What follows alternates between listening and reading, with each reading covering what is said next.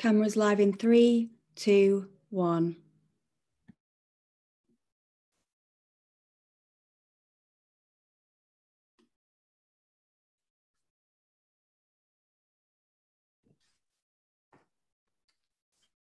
Welcome, everyone. Welcome, and thank you so much for taking the time to be with us today. I think we are in for an extraordinary, beautiful moment of profound listening.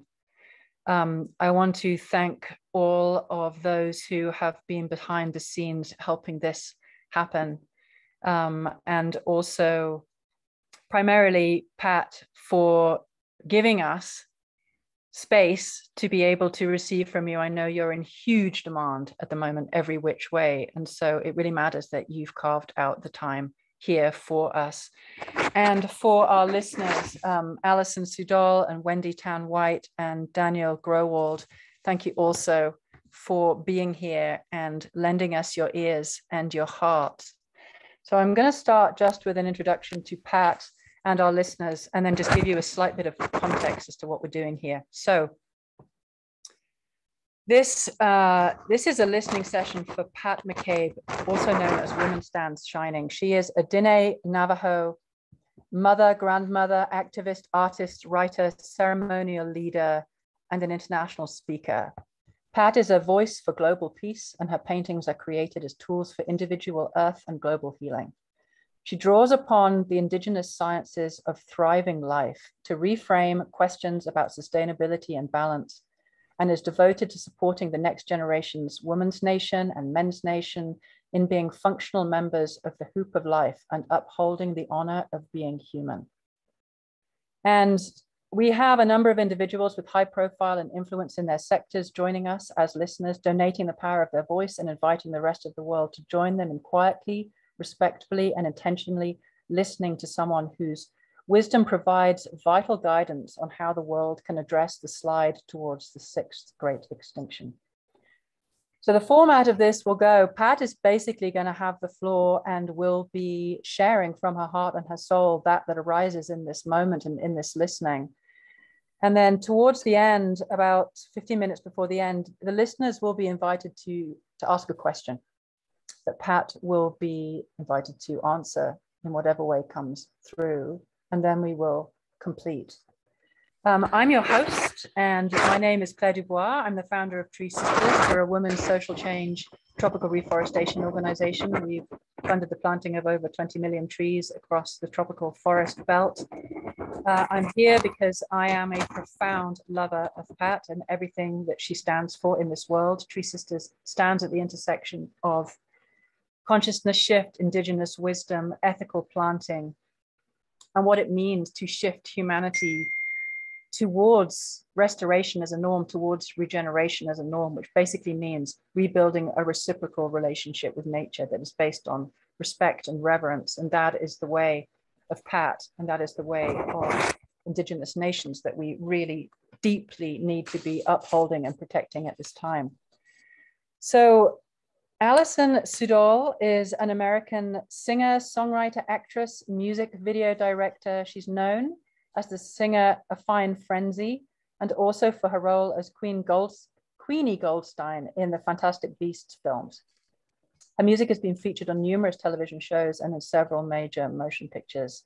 We're so grateful that you're here, and we're here with one beautiful baby on lap. And so we are fully in mothering mode and totally welcome. Thank you, Alison. Thank you for having me. Wendy Tan White is CEO at Intrinsic, a new alphabet company working to unlock the creative and economic potential of industrial robotics for millions more businesses, entrepreneurs, and developers. A longtime technology innovator, entrepreneur, and investor, she was a vice president at X, a diverse group of inventors and entrepreneurs who build and launch technologies and companies that aim to improve the lives of billions of people and impact on the world's most intractable problems. Wendy's on numerous boards, including Planet on behalf of Google, and a member of the World Economic Forum's 2030 Vision Technology Leaders Group. In 2016, Wendy was awarded an MBE for Services, Technology, and Businesses. Wendy, so grateful that you're here. Thank you for bringing your ear and your heart. and obviously for all that you've done, which is extraordinary. And lastly, we have Daniel Growald, who serves as a founder, investor, and partner to people and organizations working to align the power of capital with the intelligence of nature. His founder started startups in the circular economy, digital media, and carbon negative power finance, worked alongside renowned social entrepreneur Paul Pollock to commercialize ventures in safe drinking water and village scale renewable energy in India, and conducted scientific fieldwork on the intersection of land use, bioenergy, and climate change in Central America.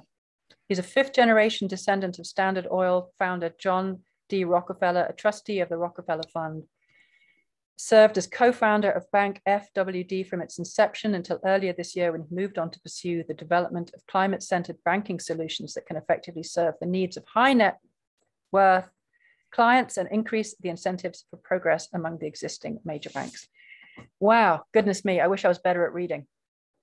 Thank you, Daniel, there you go, as well for being here. And I'm just going to invite us all just to take a breath after all those words and to remember why we're here.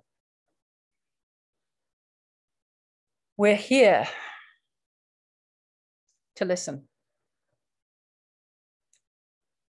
We're here to listen deeply from our heart and our souls, on behalf of our ancestors, on behalf of all of those who haven't listened to the voices of Indigenous people for long enough that we find ourselves in the mess that we're in. We're here because unless listening happens at the very deepest levels to those who know how to live in right relationship with nature, relationship as sacred, indivisible from nature, unless we learn how to listen, it's highly questionable that we will make it through what's coming. We're listening because the quality of our listening calls forth the speaking. The quality of our listening acts as the deepest apology for the wrongs done, the atrocities done on this continent over here, for the ways in which we have gone blind and deaf to what truly matters. And we're listening because it's time to wake up collectively to who and what humanity actually is. And we can do that through our hearts. We can do that through our DNA. And being in the presence of someone like Pat, who speaks with such depth and compassion and honoring and inclusivity, it's a tuning fork for that exists inside all of us. So my invitation is to put down anything and everything that you're doing, to not have this on in the background as you're continuing, but to sit at this sacred table of deep listening and honor Pat's lineage, all those that can speak through her in this moment and those that are still to come. And for us to bear witness and deeply honor you, Pat. And I hand you the floor with all my love. Thank you, my sister Claire.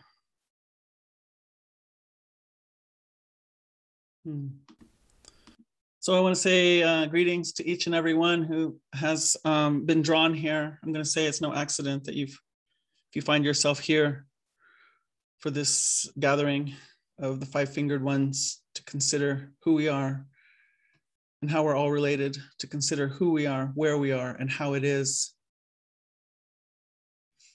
I come from Dine Nation, so I'll introduce myself the way that we do and say She'e'ia, Tachi Inishli, Aro Ashi Imbashchi, Madish Geshne Dashanale, Klaus Chi Daushiche, Guataos Daninishli. So I'm naming my clans. And I always like to say, that ain't Latin, baby. That is not Latin based, is it? So I take great pleasure speaking those sounds that have been conceived, received, evolved directly from earth in relationship with earth.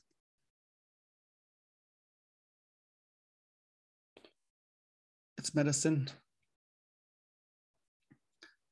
And I want to say that I was also adopted into the Lakota spiritual way of life about 30 years ago. And in that way, I was given the name Wiakpa Najinwi, which translates roughly to womaning, standing, shining. And I'm feeling a lot here. But here's how I'd like to begin. I'd like to begin with a song. So let's hope Zoom will cooperate enough. But even if it's a little bumpy, it's okay. The fact that I'm singing it is going to affect what happens here and going to affect what your experience is and me, because I'm also listening. I'm listening to what needs to be said. What has to be said now? So I'm going to sing this grandmother calling song.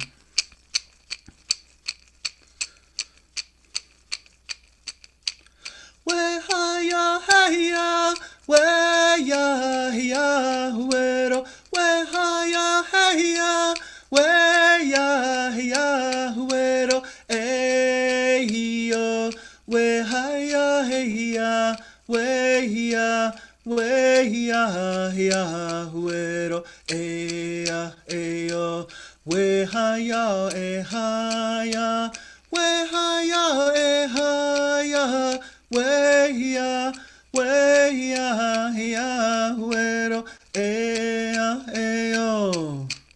We-ha-ya, hey-ya, we-ya, ya, we-ro, we-ha-ya, hey-ya, we-ya, ya, we-ro, eh-yo.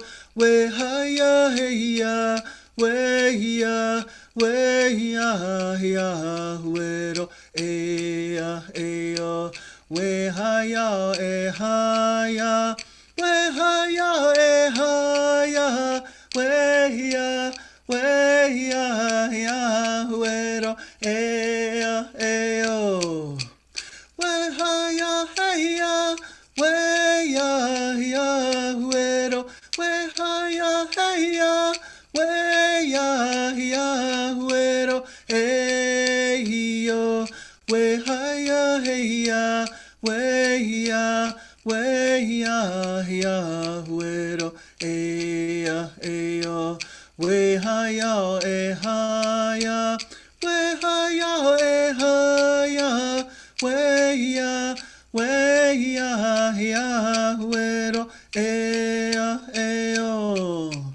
We-ha-ya, hey-ya, we-ya, ya, we-ro, we-ha-ya, hey-ya, we-ya, ya, we-ro, eh-yo. We-ha-ya, hey-ya, we-ya, we-ya, ya, we-ro, eh-ya, eh-yo. We-ha-ya, eh-ha-ya, we-ha-ya, eh-ha-ya, we-ya, we-ya, ya, we-ro, eh-ya, eh-yo. Hee-yo, hee-yo, hee-yo.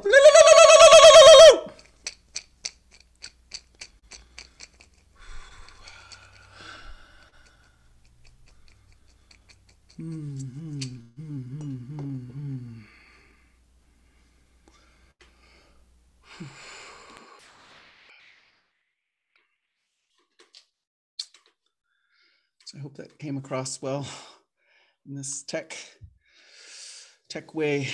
So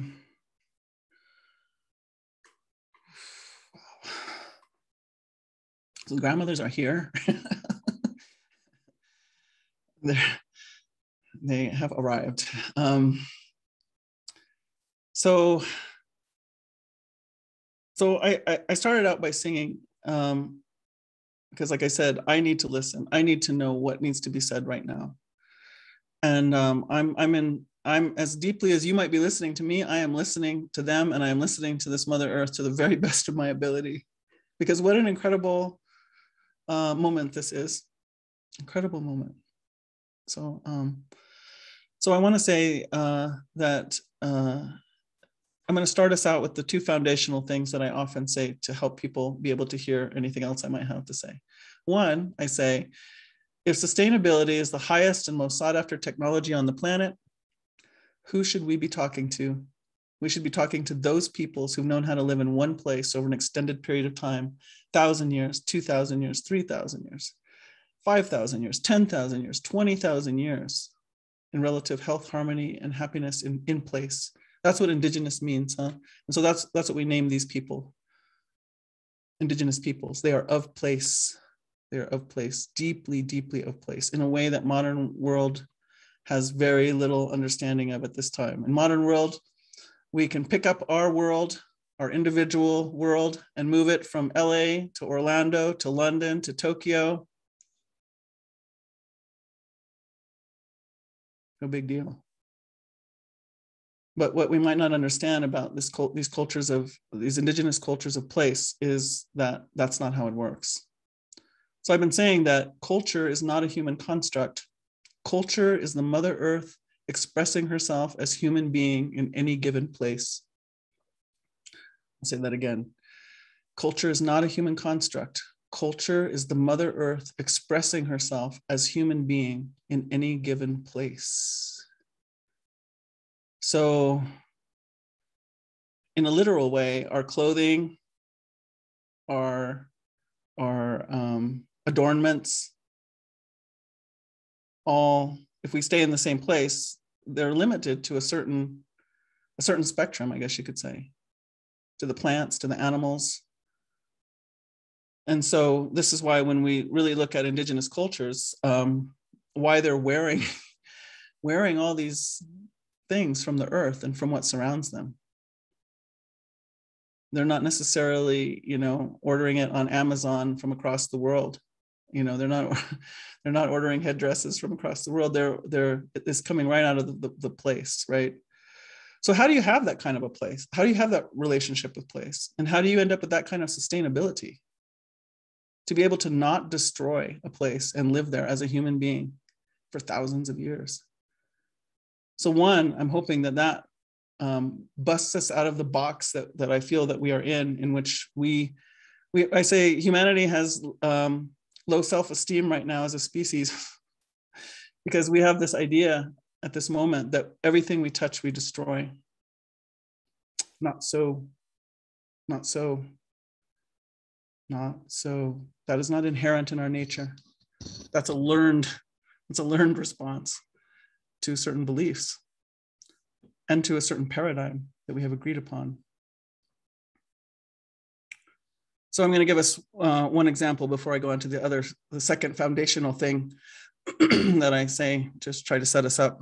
But this comes from my daughter's work, Lila June Johnston, who some of you may know. And if you don't, look her up. She's next level for sure, from her mama. She's getting her PhD on traditional land management practices. And so she was telling me, gosh, Mom, what they're finding is, so they take drilling these and getting earth core samples, right? Which, well, I won't go into it. It's a little bit problematic for indigenous people to just go boring holes into the earth that way, just to see what's there. But nevertheless, these are happening. And so what they're discovering, the farther down you go, the farther back in time you go, because the sedimentary layers of even human civilization are building up. So if you go down far enough, what you find is there might be only a few different species that you can see, and they track like fossilized pollen samples, and that's how they're noticing what kinds of plants were available at certain times in history. And so the farther back, so you might go back, there might be 3 or 4, but then if they go a little later, they notice that the arrival of humans has come.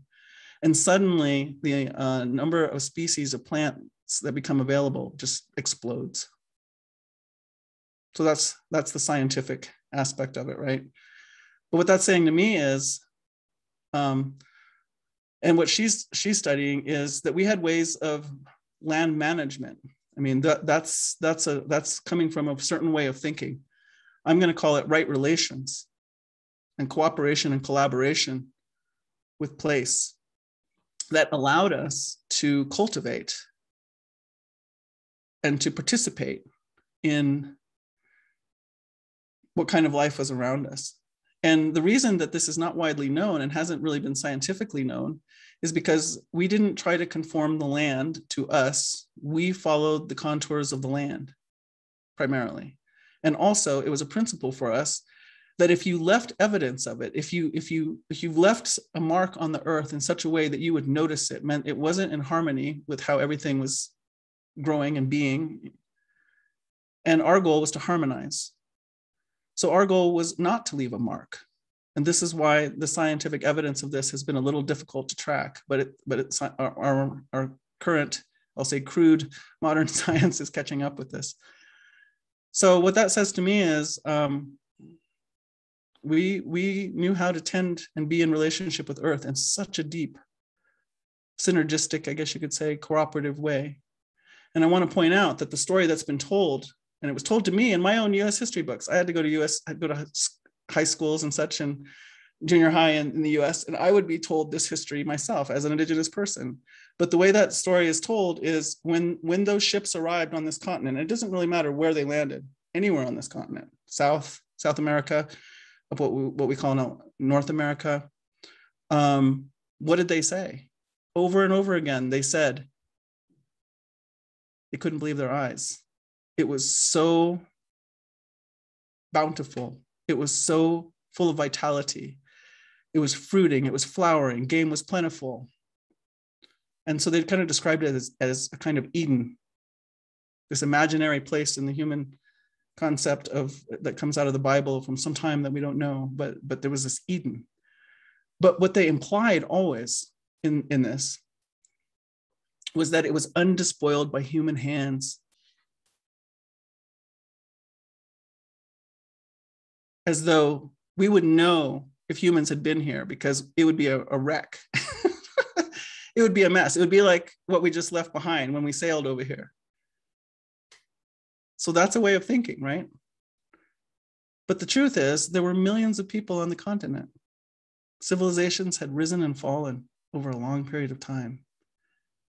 And I also want to point out that we'd had other visitors. We've had lots of visitors on this continent, but some of them understood that they could come and visit and be a guest and leave. And some of them didn't understand that.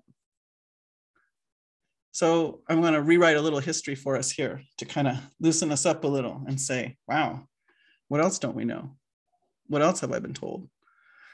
Okay, so that's part one. Part two is doing a little time check there. Part two is this. Okay, so how did this happen? So what I know in my life is that I entered into ceremonial life, Lakota ceremonial life, kind of late in the game, I guess you could say. I didn't start out being born into it. My grandparents and parents were taken to Dutch Christian Reformed missionary boarding schools. And maybe some of you are aware of what's being discovered at these residential boarding schools in what we now call Canada, you know, and it happened in the United States and Australia and other places all around the world, Africa, where that became a part of the practice for trying to, I always lose track of that word. Anyway, conform Indigenous peoples into this modern world paradigm way. And so an effective way they decided to do that would be to kidnap the children and force them into these schools and bring them up the way they thought they should be brought up and indoctrinate them into that modern world paradigm way of thinking. Devastating, as you can imagine, devastating. So they're finding mass graves right now. Thousands of children's bodies on the grounds of these residential boarding schools. And, you know, it's not that Indigenous peoples didn't know that this was happening. I mean, my mom, I'm living with my mom right now here in Albuquerque, New Mexico. I'm in her house. She went to one of these boarding schools. My grandparents did. So I'm the first generation who did not go. So I just want to name that, that this is very recent. And so,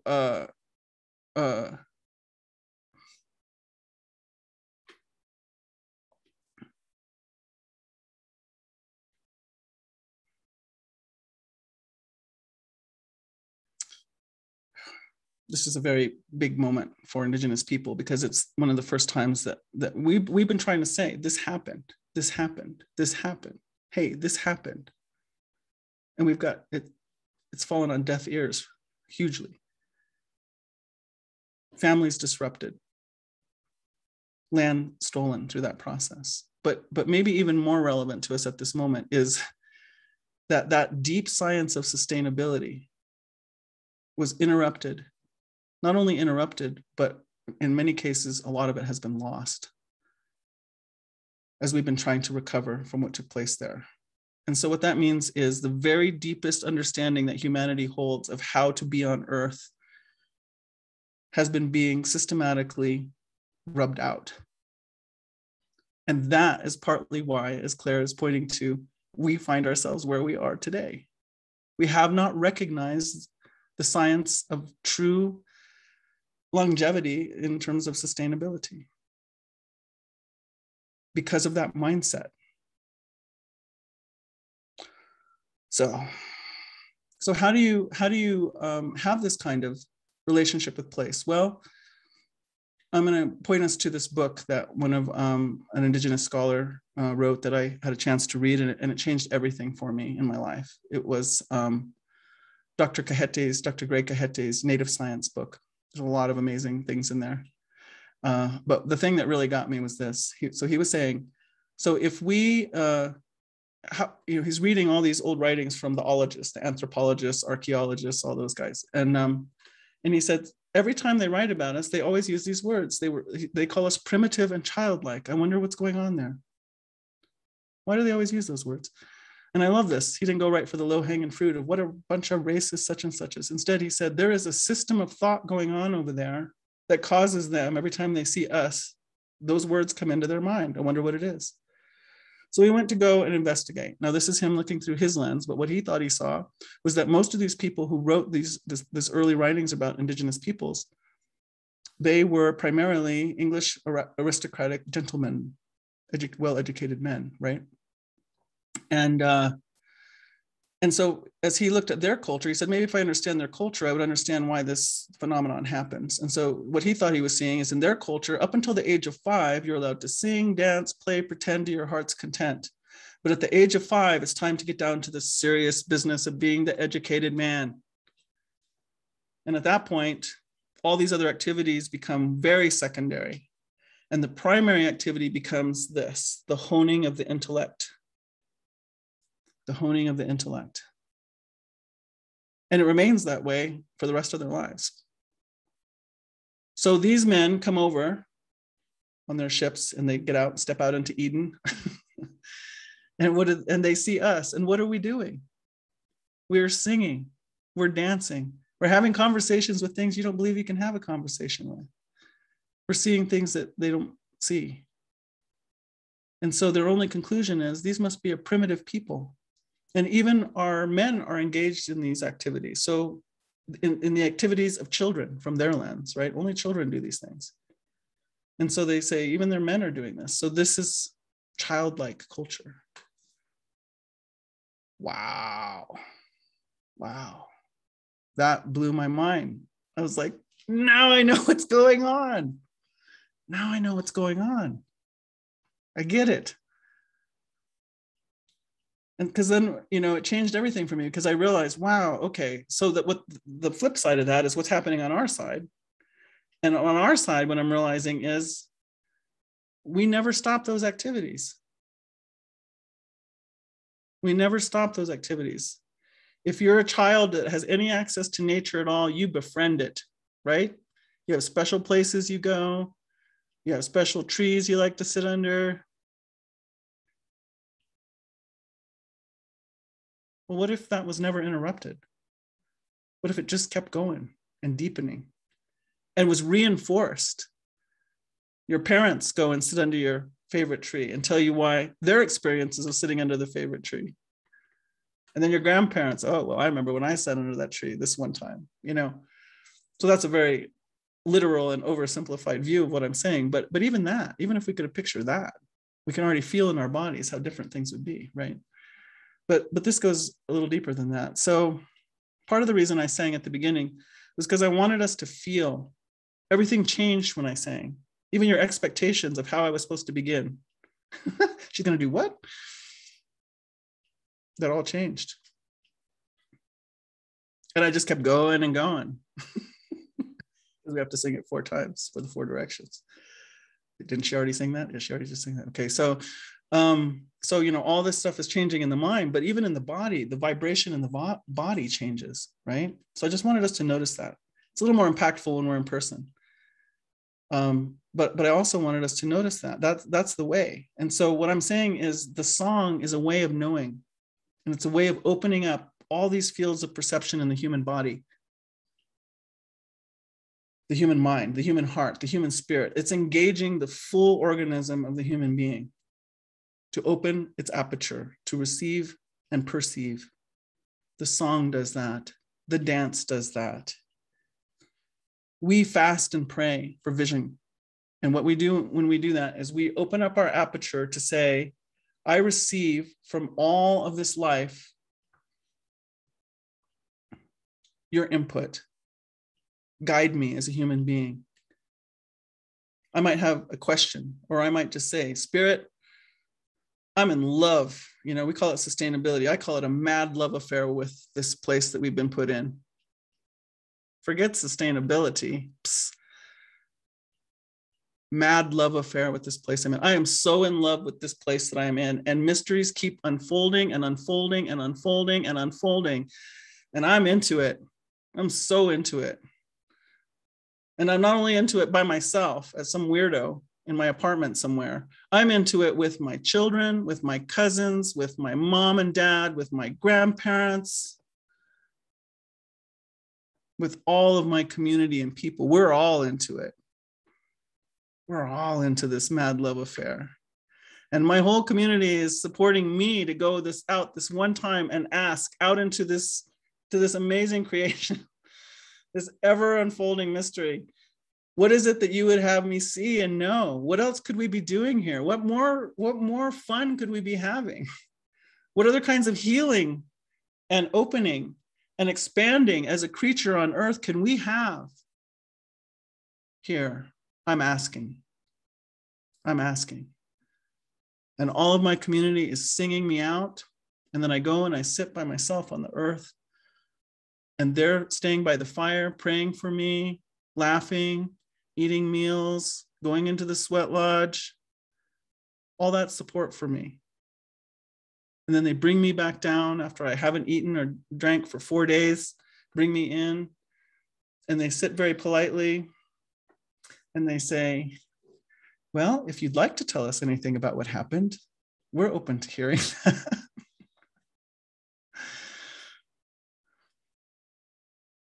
There's nothing like that. There's just nothing like that. And to be able to come back and tell about what the mystery had to say. And then the community coming together and saying, wow, we feel that. We hear that. How can we support the realization of that vision? That vision that's not a good idea. And I'm going to tell you, I've had it with genius and brilliant ideas. I'm over it, friends. Done. We don't know. We do not know. Everything we try to get our little kitty toddler hands in, we muck up when we don't understand who we are, where we are, how it is.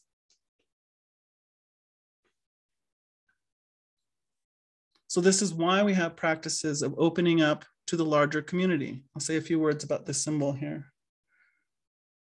So this is a Lakota. Some people would call it medicine wheel. I always call it the sacred hoop of life. And it's describing the 4 different directions, which stands for a lot of different medicines we understand comes from each direction, cardinal direction. It speaks about the stages of a human being's life from child to young adult, childbearing age, productive time to elderhood. It represents so many things about who we are, where we are, how it is. But one of the things it's talking about is, I say every single life form gets to have a seat on this sacred hoop of life. And every single life form is given a way to uphold its part of the hoop. if every single organism does not uphold its part, so we get to have a seat on the hoop of life, humanity, but we're not the whole hoop. We get a seat on the hoop. Okay, very important. So every single organism has to uphold their part, or the integrity of the hoop begins to fail. So science is catching up with this concept, right? They're talking about, the interrelatedness of ecosystem. How, gosh, what happens on one side of the world seems to affect what happens on the other side of the world. Bingo, bingo, bingo. Yes, this is the construct of Earth. It's a heck of a spiritual setup, because every single being gets to do whatever the heck it wants. It's a free will construct. I mean, look at us. We're doing whatever the heck we dream up. We can do it, but there's a caveat to that. There's a natural boundary which says you might get to do whatever you can dream up to do, but you might not be able to continue to live on Earth. So you decide. You decide. Right now, we're having a hard time making that decision. Tough one. Tough one. I love doing whatever the heck I can dream up. I love it. I'm addicted to it. Why am I addicted to it? Think about what happened in school. Who was rewarded? Who was rewarded was whoever had the most original, innovative idea. And then whoever that person was, you try to beat them out by having an even more original idea. No sense of context, no sense of interrelatedness, just have the best, biggest, grandest, most original idea. That's what's been being cultivated. But we're bumping into that natural boundary. So going back to this, so every creature gets to have its place on the hoop, and every creature, I'm going to say, also has a perfect design to uphold its part. But there's another piece to this. So if we're so interrelated, Thich Nhat Hanh calls us an interbeing. If we're so interrelated, here's the thing. And as I look out my window and I see all the creatures outside, plants, dragonflies, anywhere you go, algae, rocks, they all conduct their lives in such a way that the way they live only ever supports every other life form. Amazing. Amazing in this complicated, complex symphony of life. Every single one of them. Only the way they live only ever causes all other life to thrive.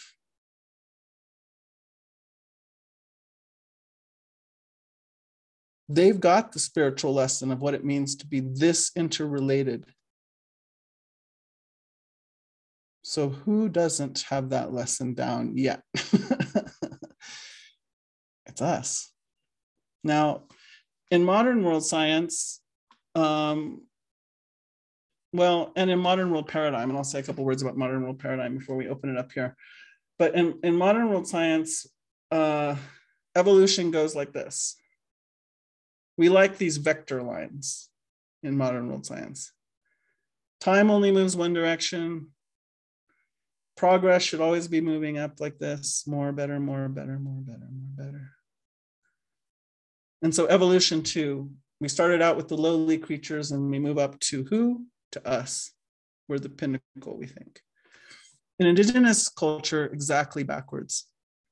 We say we are the last to arrive. And this is logically sound in one way too, to say all these other beings have had a chance to figure this out. And that's why they're moving in this harmonious way. But we are the babies on the block. We're the new kids here.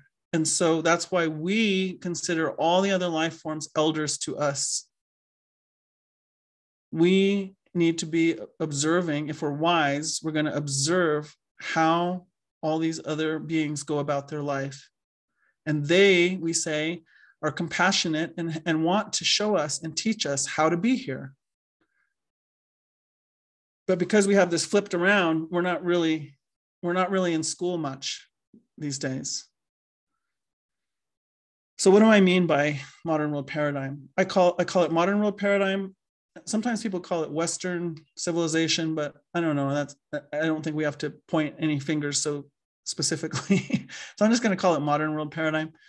And what I see in that modern world paradigm is this, that in order to have what you need, you have to beat something else out. You have to overcome another. That's the setup. And so we've been talking about it, right? So it's shaped like this is a good shape symbol for it. All the fruits of the labor are traveling where? To this little tippy tip up here. What is it? 26 billionaires now own half the world's wealth. So it's been moving in that direction. So it might have appeared that this was working to your great-grandfather. Your great-grandfather had it down. It might have appeared that your grandfather was doing okay in it. But then maybe for those of us, I'm getting older now, so I have to say your father, you might be like, wow, it seems like dad's really struggling over here, or mom. I mean, women are not allowed in this too deeply, by the way. And if they are, it's only if they act in a certain way. We say masculine or patriarchal, but I'm going to say, so here's something, well, I'll finish with this, and then I got one more thing to say before we open it up. So many things to say here. But so in this power over paradigm, might makes right. And so men are going to dominate in that. If you have to beat somebody else out in order to succeed in there, men are going to dominate. But I'm going to say that for my view, men are not the patriarchy. The power over paradigm is the patriarchy, what we're calling patriarchy. We don't even know who men are because they have been so identified with this paradigm. And I was told this about masculine and feminine. You think you know what masculine is, but you don't. And you think you know what feminine is, but you don't. All you know is how they behave when you plug them into a power over paradigm. But if you were to plug them into a completely different paradigm, they would behave in a completely different way. And I can say that I know that is true because in Indigenous culture, the way gender is viewed and employed is very different than in modern world paradigm.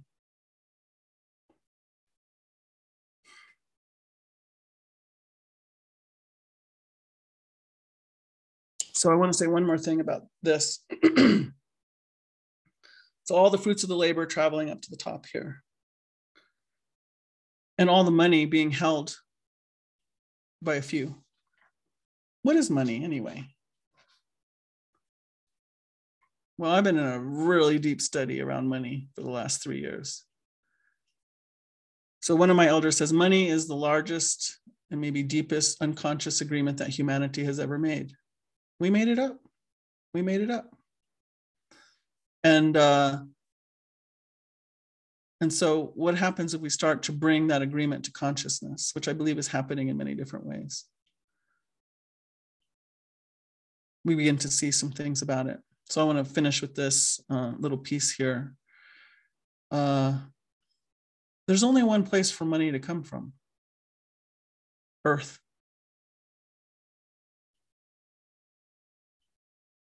Follow it back. Something was taken from Earth that generated cash. And you can move it around so it looks like it's disconnected from Earth, but it came from Earth, friends. Where else could it come from? So money is the extraction from Earth, from the bodies of men, women, and children, from the bodies of animals, from the body of the ocean, from the body of the trees, from the body of the sky. There's no other place it could have come from.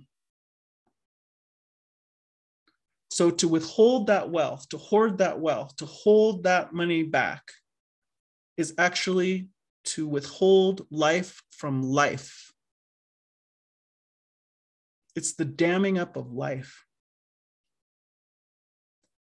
And so if we want to live with all our relations, that's what I said when we were sort of backstage. We do this so that people can live. That's how we enter into all of our ceremonies. We do this so that people can live, and we want to live with all of our relations. If in fact that's what we would like, that life is going to have to get undammed, friends. It has to. So I'm going to stop there and let Claire take it away.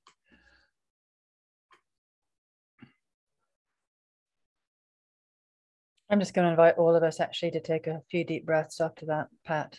Thank you. Thank you. Thank you.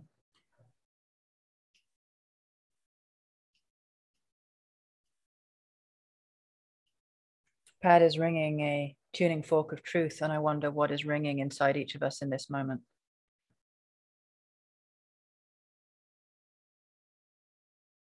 We were the last to arrive. We're the youngest here.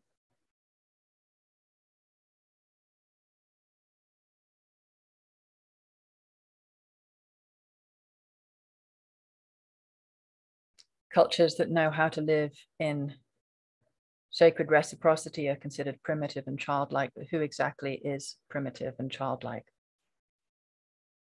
Especially if we see things not as they are, but as we are.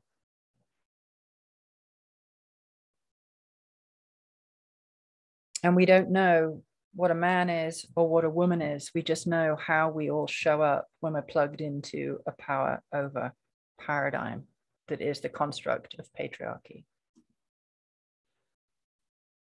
I'm going to invite Alison to ask her question. Alison, are you available? I am available. My baby is just woken up, but that was incredible, Pat. Thank you so much for that. That was needed and just deeply powerful. So thank you so much. There's so many things that I'd like to ask you. I'd love to just sit down with you for quite a long time, actually. But I wonder, because I am one of the people that came the last of the last, and I don't know where I'm from in a deep sense that you have. I don't have that connection, and I long for it. I yearn for it, and I wonder what advice or what you would say to people like me who are longing for that sense of community. I would love to sit in ceremony and laugh and pray and eat meals and wait for you to receive the message. And that's just not something that's readily available to me. What would you say to those of us who don't have the gift of that? How could we connect to that without appropriating, without further being where we don't belong? Thank you, Alison. So first I want to bring up something that was I kind of understood it, thought I understood it vaguely, but it kind of got spelled out for me the other day. And I was just like, wow. And that is this construct of white. Because I get asked this question with some frequency by many people who identify as being white.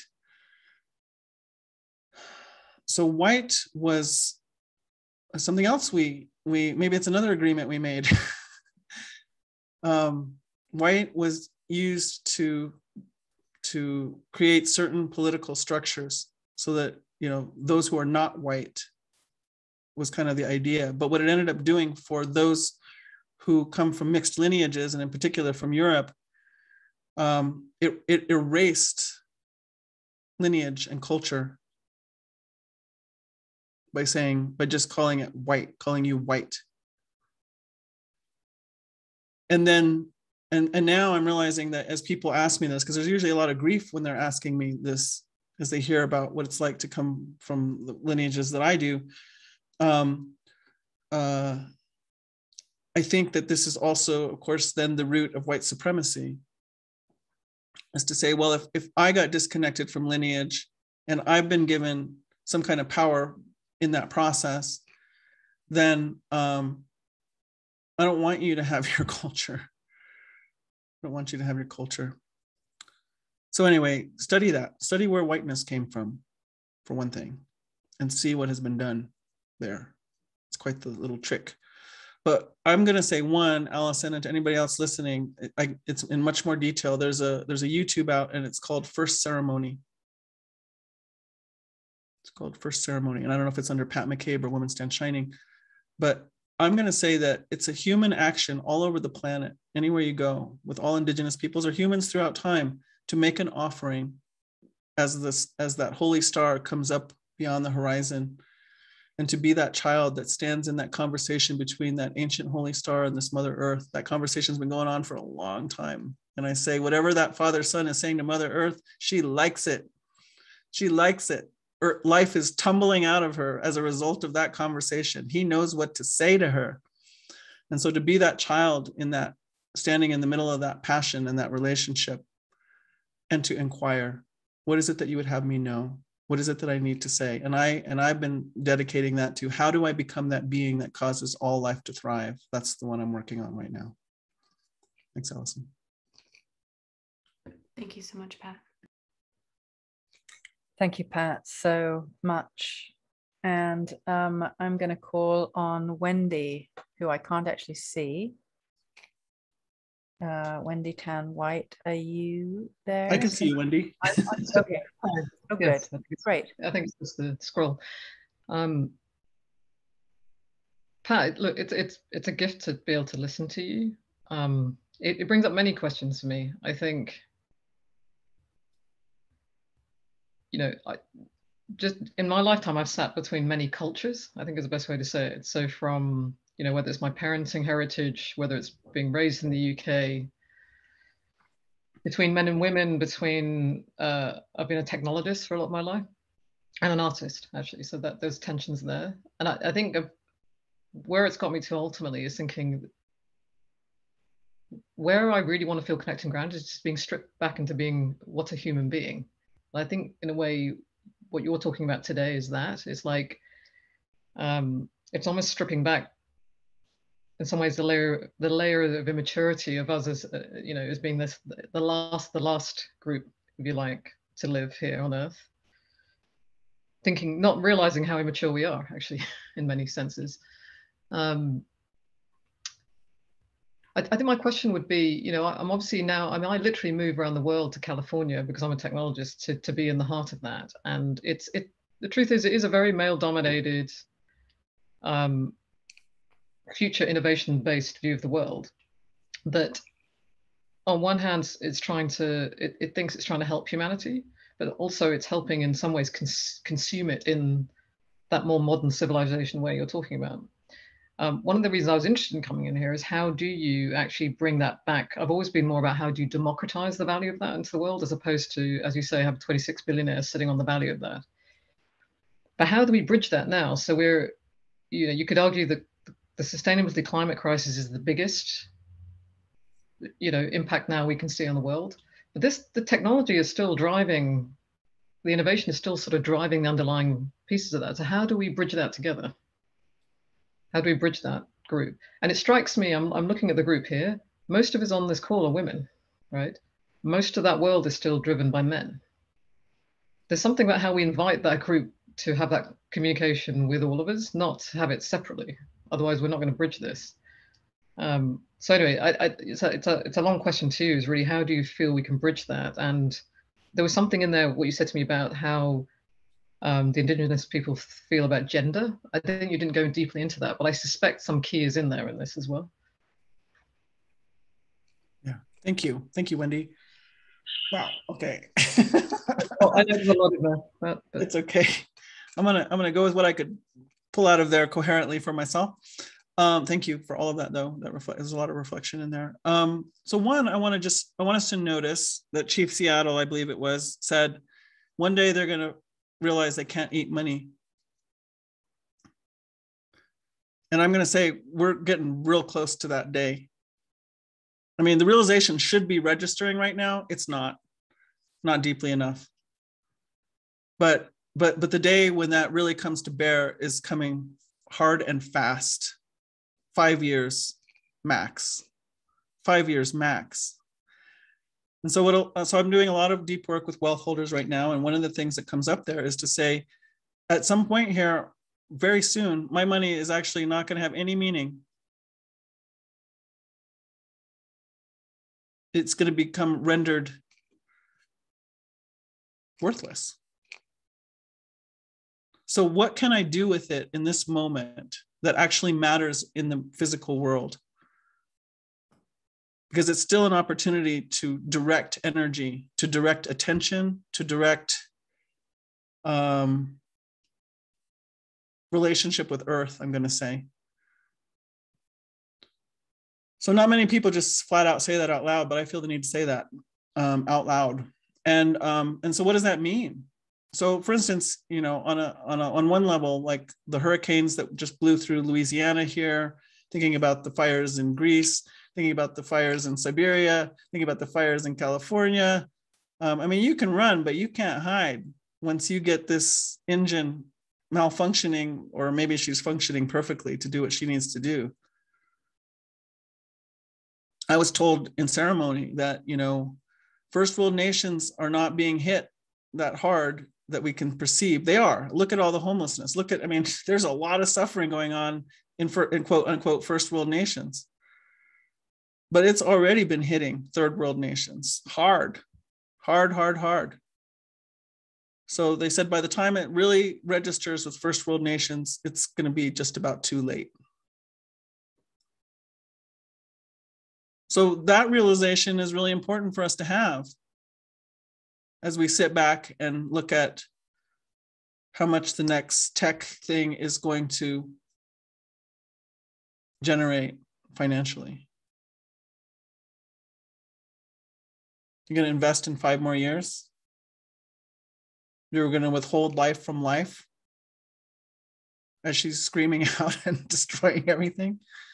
I mean, it's going to register eventually. So when that happens, what I've been saying to activists is, you got to be ready. Like, yeah, we're declaring what our descent, which is spiritually extremely important, to declare what you consent to and what you don't consent to, because there's a spiritual law that comes into play when you do that.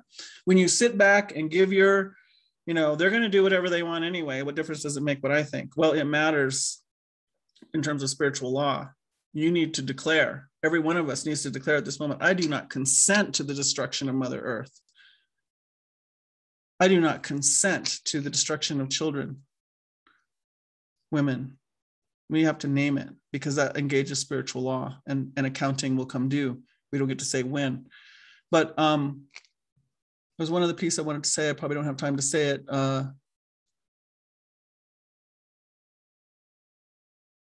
I'm available to talk to men. I love talking to men.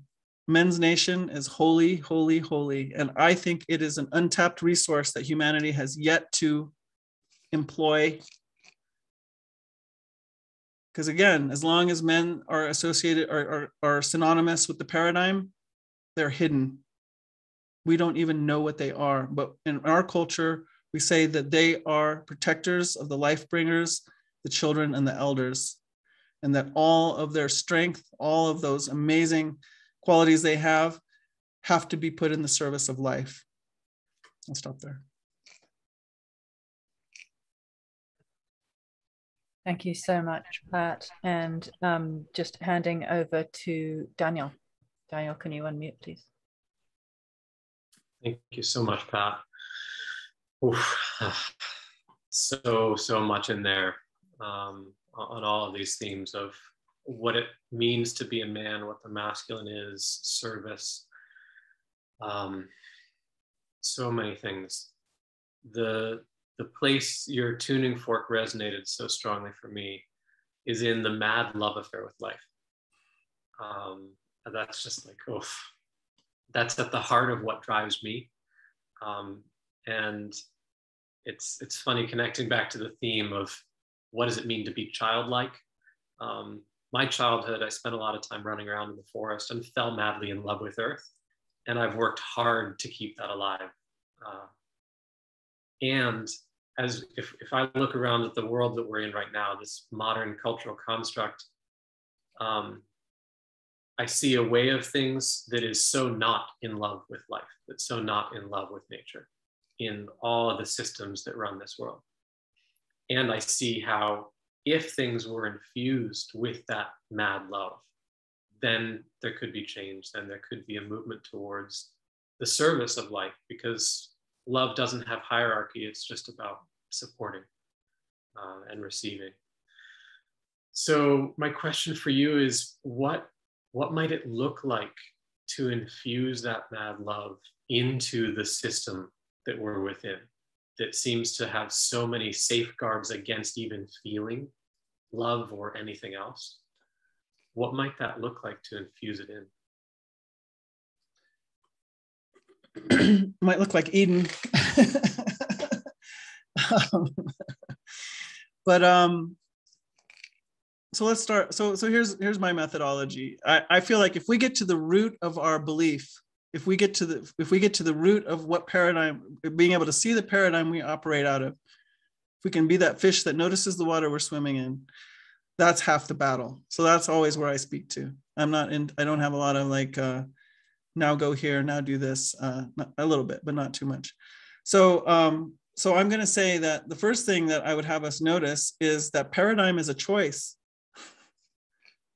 Paradigm is a choice.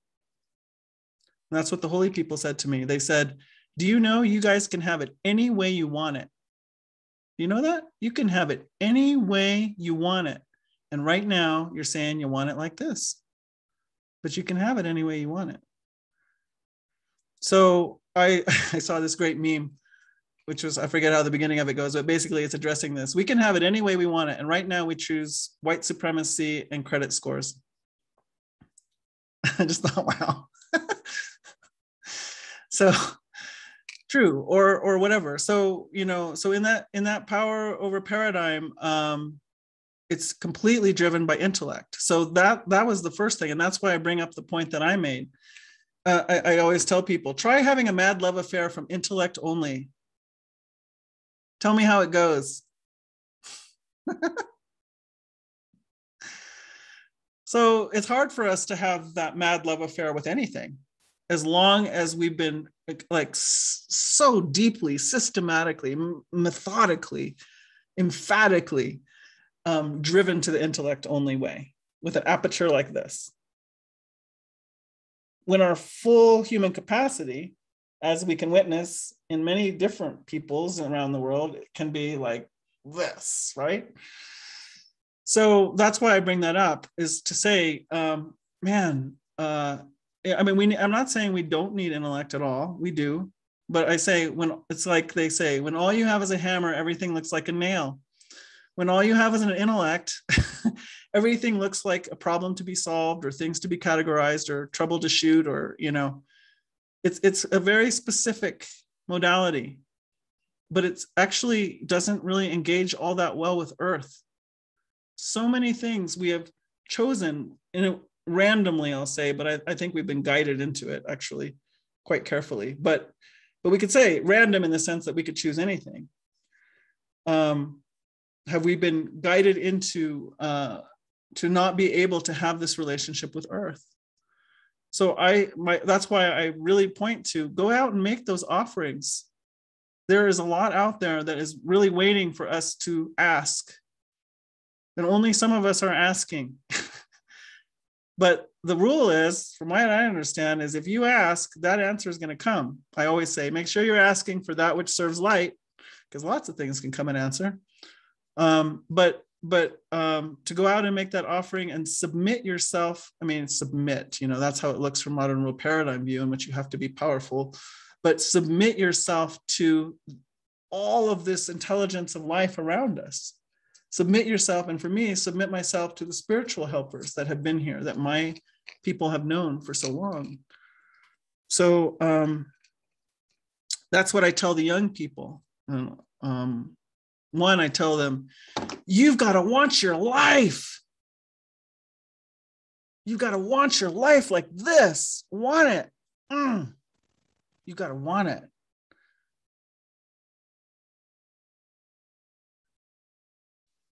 Whatever it is that makes you want your life like that, that's where you need to go.